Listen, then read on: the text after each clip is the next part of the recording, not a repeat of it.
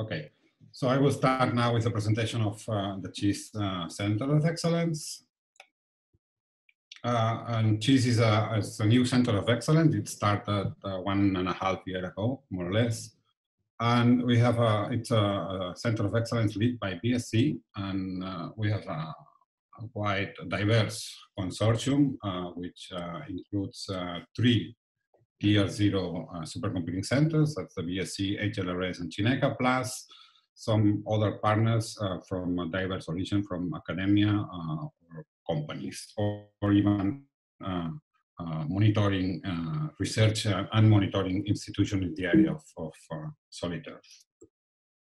So the objective of this Center of Excellence is, we have several objectives that are listed here. First, in terms of science, when we started the project, we identified a number of problems that require of exascale computing, and we call those exascale computational challenges. So we identified several problems in the area of solid earth for which exascale, in a broad sense, may be needed. I will talk about this later on. Then we identified several codes in the domain of solid earth, specifically 10 codes. And we are now, during the first half of the project, preparing these codes for the upcoming architectures. I have to say that this is a very diverse, very transversal Center of Excellence. So we have codes in many different areas. We have codes in computational seismology, in volcanology, codes for tsunamis, and so on. And then a key point of ChEESE is that we are using these codes together with rather complex workflows and what we call pilot demonstrators, which essentially are proofs of concept in where the codes and the workflows are used towards a future enabling of services oriented to society on several aspects of geohazard, like hazard assessment, urgent computing, early warning, and so on. Apart from that, we also, of course, have the objective to integrate all the solid earth community around HPC. And we will do that through the European Plate Observatory System. Also, training is a very important component of ChEESE. And of course, we are also fostering the use of Tier 0-based emergency service in the future, like, for example, urgent computing in the frame of PRAISE and EuroHPC. So, as already mentioned, we had identified several exascale computational challenges on different solid earth areas, on computational seismology, magnetohydrodynamics, volcanology, tsunamis, and others. The point here is that we understand here exascale in a very, much broader sense, in the sense that we identify problems which actually require of a monolithic run exascale simulation. That's clear. This is the case, for example, of the full waveform inversion in computational seismology. But we have other problems which actually we can already solve them in current pre-exascale machines, but not with the time constraints that an emergency situation requires. So here, exascale can be also understood as a way of solving a not very, very large problem, but solving the problem very, very fast. And this is why we also deal with exascale-like workflows, let's say. So which are the codes? This is the list of the 10 codes that we have identified. These were already very heterogeneous from the beginning. So for instance, in the area of computational seismology, we have 4 codes that were already well-performance, I would say. So these codes with scalability proven with tens of thousands of processors already. So this is what we call level 1 code, and are shown here in green. But then we also had other types of codes, like those in yellow or in red, which were less performant at the beginning. So that's level 2 and level 3 codes, respectively. And those are codes which scaled up to, at the beginning of the project, up to a few thousands or around 2,000–3,000 cores only, right? So we started from a very heterogeneous starting point.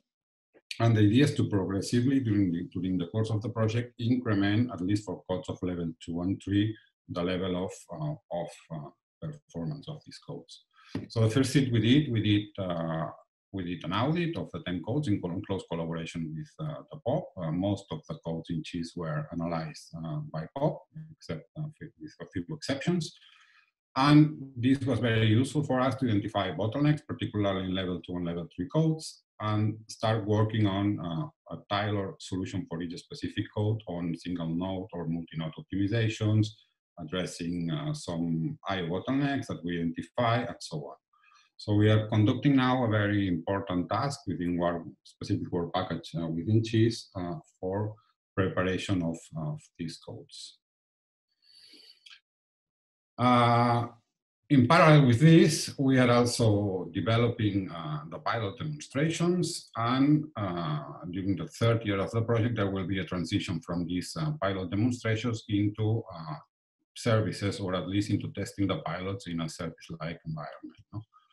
So we identified 12 different pilots, which are very clear applications listed here. And some of them, to be specific, 8 pilots out of the 12, will evolve into a service during the course of the project. A service on different aspects, on ocean computing, on hazard assessment, or in warning, for example. And those are the codes that, the pilots, that at the beginning of the project were at a higher technology readiness level. So the purpose here, during this transition from pilots to service, is to increase by at least 2 or 3 points the TRL of most of the pilots. This is what we have started to do now. I'm going to show you just some examples of the pilots. I don't have time to go into details to all the 12 pilots, but just to show you some examples. This pilot number 1, which deals with urgent seismic simulations. The situation here is that we want to explore which are the real possibilities of using urgent supercomputing to obtain very fast ground shaking maps after an earthquake. The situation is indicated in this workflow, in the plot. So the idea is that there is an earthquake somewhere in Europe or elsewhere in the world, and as soon as this earthquake is registered, we can retrieve information on the focal mechanisms, the characteristics of the fault that generated the earthquake, and so on. And with that, we launch in an automatic way, we launch a very high resolution simulation to obtain ground shaking maps. And why we want that? We want that because this is a very useful information for civil protection authorities in order to manage a crisis and to have an idea of where the earthquake that has occurred could have caused the larger number of casualties or impacts. So this is a product which is especially tailored to those decision makers, and in particular in the case of Iceland and Italy, we have the civil protections involved in the Center of Excellence, and we are working in close collaboration with them in order to develop this future service for these 2 countries. This is another example, in this case for tsunamis. The particular case of tsunamis is that once an earthquake occurs in the sea and triggers a tsunami, you have very little time to react. So typically, you have a few minutes, let's say around 15, 20 minutes for producing a tsunami alert message, which implies the evacuation of the coastal zones, or at least a few hundred meters closer to the shore. In this case, it's very unrealistic to assume that we can really run a simulation. So the strategy here is to have a very large database of pre-computed tsunami scenarios. And then as soon as there are evidences from sea buoys that the wave is propagating, use data analytics to extract, to combine the different pre-run simulations and to deliver to the authorities expected impacts of the tsunami on at least 17,000 virtual points in the case of Europe. No? We are using a code for this, which is called Tsunami High Sea, and which runs on GPUs. And show you here some of the results of the test that we did on the Volta 100 at BSc. This is another example of a pilot that we use for probabilistic hazard assessment, in this particular case for a physics-based seismic hazard assessment. And here this is really an exascale problem as well, because we want to do this physics-based. The state of the art now is to use what is called ground prediction motion equations, which are semi-analytical models for computing the hazard. But the approach of ChEESE is to use a physics-based model. Essentially, this is to have many thousands of future scenarios. Take, for example, the image that you see in the center, where there is a large fault, and the problem is that we don't know where the next earthquake will occur at which exact point, and which will be the exact characteristics of the rupture of the fault and the focal mechanism, so on. So what you need to do here is to generate thousands of possible scenarios and combine them in a probabilistic way to produce the so-called hazard maps, which essentially give you the probability of impact around a specific area. For example, this pilot is focusing on two different areas in Iceland, one in the north and one in the south, and is running thousands of simulations with real 3D velocity models for the crust to obtain these final hazard maps, which are very interesting, very relevant information for decision makers and policy makers as well in seismic areas. This is another example of a pilot which is already operational in the European Emergency Service, and this is the probabilistic tsunami forecast. This is very closely related to what I have shown before in the case of tsunamis, but for a future event. So again, we have here thousands of virtual buoys around the Mediterranean in all the coast. And the idea here is to identify and to do a kind of probabilistic hazard assessment as well. So it is supposed to kind of trade-off between the accuracy of the model and the earliness of the response that we want to give. So for example, just to give some example, here what we obtain is on a very short time, the impacts on those different buoys, the inundation maps, which could be the impact of the wave that is has been generated by the tsunami before reaching the coast. That's another interesting example that we are also dealing with, and is related to the atmospheric dispersion of volcanic ash. As you know, explosive eruptions can send to the atmosphere large quantities of fine ash and aerosols, which are dispersed by the regional and the dominant winds, and can impact very vast areas downwind, even at continental scale. If you remember, for example, what happened in Europe in 2010, now it's going to be the 10th anniversary of the Eyjafjallajökull eruption in Iceland.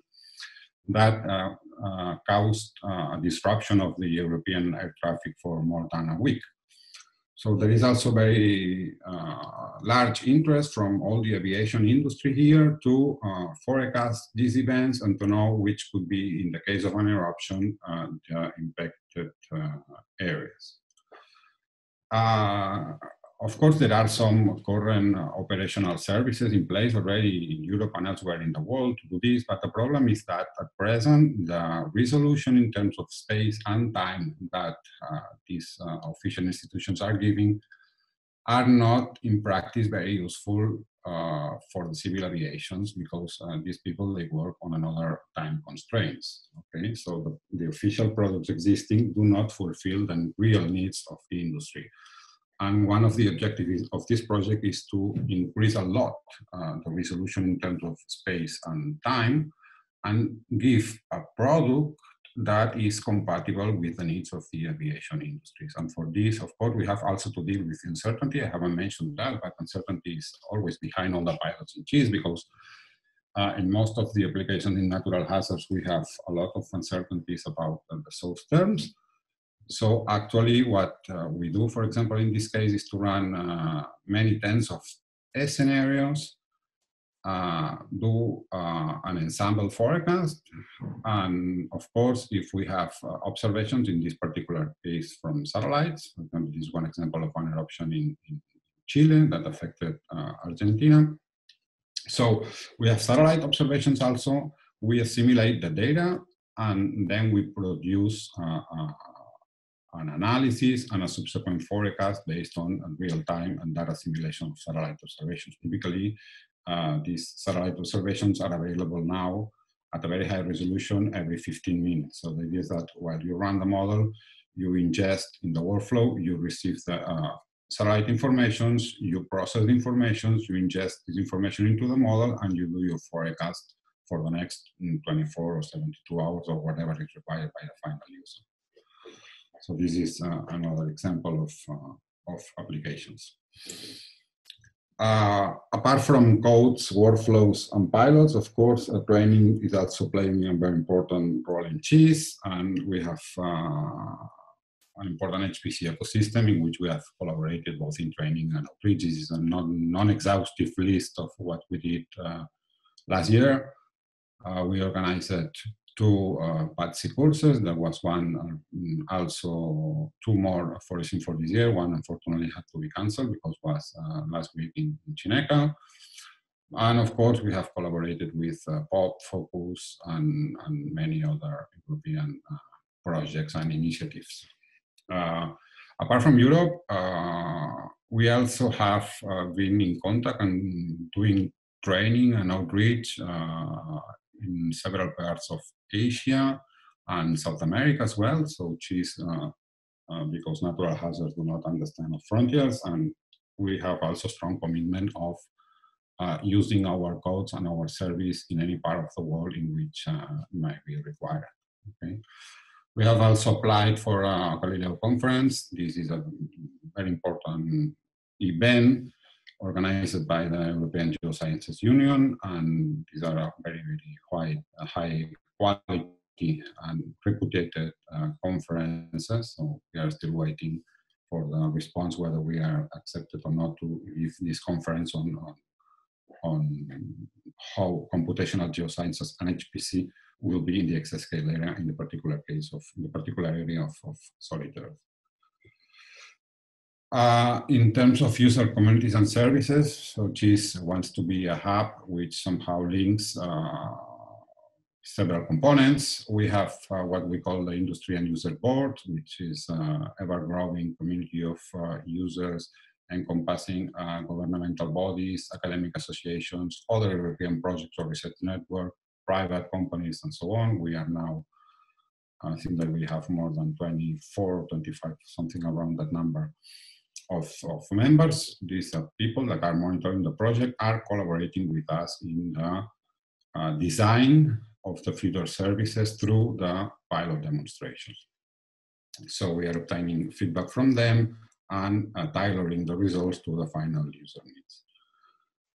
This is very closely related to the future exploitation opportunities for the Center of Excellence. So we are also working a lot on the development strategies for future enabling of HPC-based services and enabling.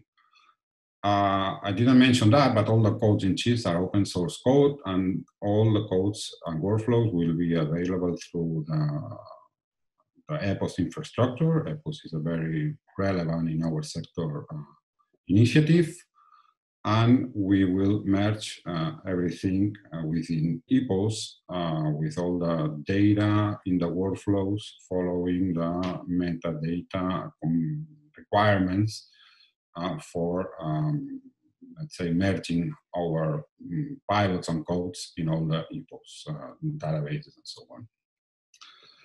And that's pretty much the presentation of ChEESE. So I'm keen to take questions. Thank you so much. Thank you so much, Arnau, for your presentation. And if you see in the chat, there is a question by Andres Gomez from CESGA. Maybe you can read that, or do you want me to? Which is the typical time deadline for urgent seismic simulations on real cases before simulation is useless? 1 hour, 2 hours, 10 hours? Well, that depends. For example, in the case of tsunami, we are talking about 15 minutes maximum. In the case of earthquakes, earthquakes are, unfortunately, we are not able to predict earthquakes. So in this case, urgent computing is always a postmortem. It means that we can only simulate the earthquake once this has happened.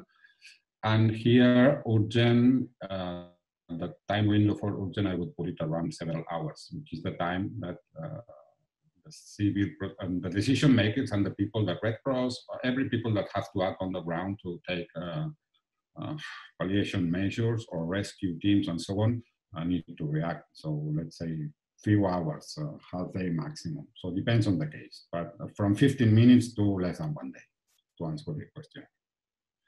And then he also is asking, do you consider to have backup centers? Yes, there is redundancy here. So the plan is to have at least all the simulations done in 2 centers at the same time, in case one is affected by the natural hazard. Yes. Can you estimate the level of destruction on one area to help in the planification of the IDS? Exactly, this is the purpose of some pilots. So for example, the seismic one gives you ground shaking maps, which are then merged into exposure databases to know the damage that these earthquakes has caused on all the assets, infrastructures, and so on. And yes, so you can only, at the end, you do not only deliver the map, but you also deliver the level of expected impact. Thank you, these tools. There is another question here by Maicon. Thank you. These tools are integrated with some warning system. If not, what's the path to achieve that? Yes, well, not yet. We are at a proof of concept level, but nonetheless, some of them are already integrated in some warning system. For example, the tsunami pilots are already integrated in Aristotle. Aristotle is also a project that delivers products to the European Civil Protection Agency. So whenever there is an emergency in Europe related to natural hazards, not only, but mostly natural hazards, there is a high-level, let's say, coordination committee which gathers all the European civil protection, and we are already delivering products to those decision makers at an European level. Yes.